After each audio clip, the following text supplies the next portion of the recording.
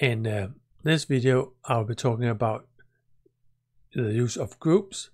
So in ArcGIS Online, groups is a really powerful tool for managing access to data. So if we shortly look at here, so if we go to the Groups tab, there are really two aspects you should be aware of. You can use groups to share your data. So if you are in a project group and want to share the group data with that, when that group, you will have to create a group for that. You can also see that for many of the courses, you will automatically be rolled into a group.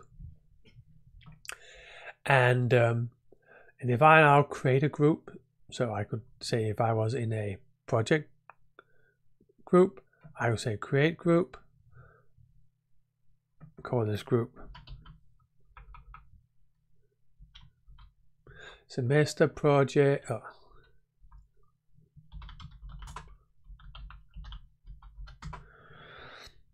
about something or other, semester project something or other, give it a summary, so what it's about. Always makes it management of things much easier. You have to give it some tags, so it could be RUC, it could be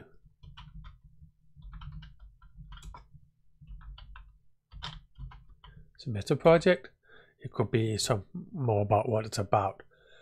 In general, ArcGIS Online is really heavy on the use of tags, because being a social GIS, the ability to find things is really important. So giving good names, short descriptions, tags is really important. Once you have your group, you can say who is allowed to see the group, only group members or everyone. So that says what you decide there, and then you create the group. And once you have created the group, you can invite other people to join your group. So you can say invite users, and for instance, invite me. So here I am, and you can just invite me to the group. You can also invite people from outside the organization. So if they have a ArcGIS online account.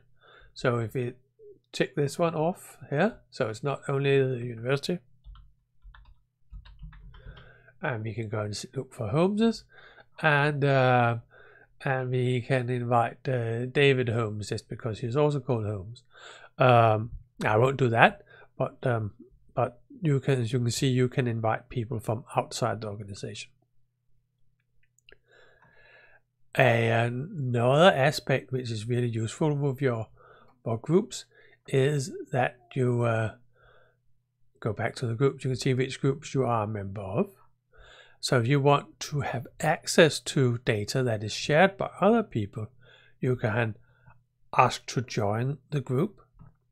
One of the groups that is really nice to be a part of is, I should make this here. So by now, note that there's some different magnifying search opportunities. So this search down here searches my groups, so that looks within your groups.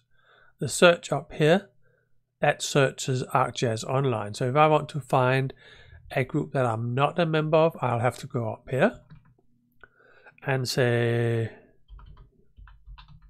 GeoInfo open data. So I searched this and it didn't find anything because it starts by only looking within the organization. So at the moment it's looking for contents within the organization with this search criteria in it. Okay, I switch this off to be outside. Then I will see a lot of data that is coming from this group.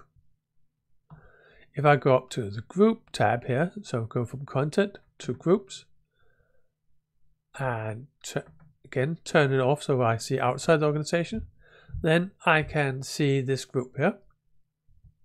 So this group basically is the firm GeoInfo, that's the people that sell Esri products in Denmark, and they made this group where they share basically the same information that we have in the kortforsyning plugin in QGIS.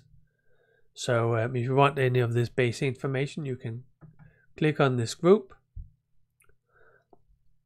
and you can request to join the group. This one is an open group, so anyone that you can see, anyone that wants to be part of it, they can. So you just say join, and it says that you have now been added to this.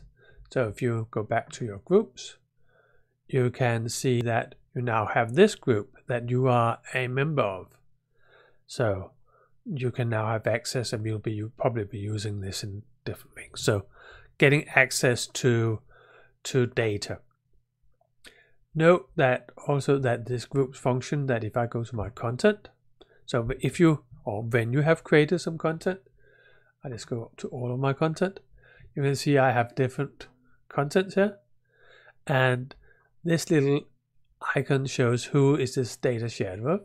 So if I wanted to share a data set, I will go to my content, I will click in this tab here, the share one. At the moment it's only shared for me. If I click on that one, I can do I want to share it with the whole organization, or do I want to share it, and these are those groups I can share with. So do I want to share it with my semester project or the course, or both? I can do that. And now this data set is shared with the entire course and with my semester project group. So groups are used for getting access to data other people have shared by joining the group, and you can use it yourself to create groups, and then you can share your own data within those groups that you are created or joined. So that was my short intro to groups in ArcGIS Online.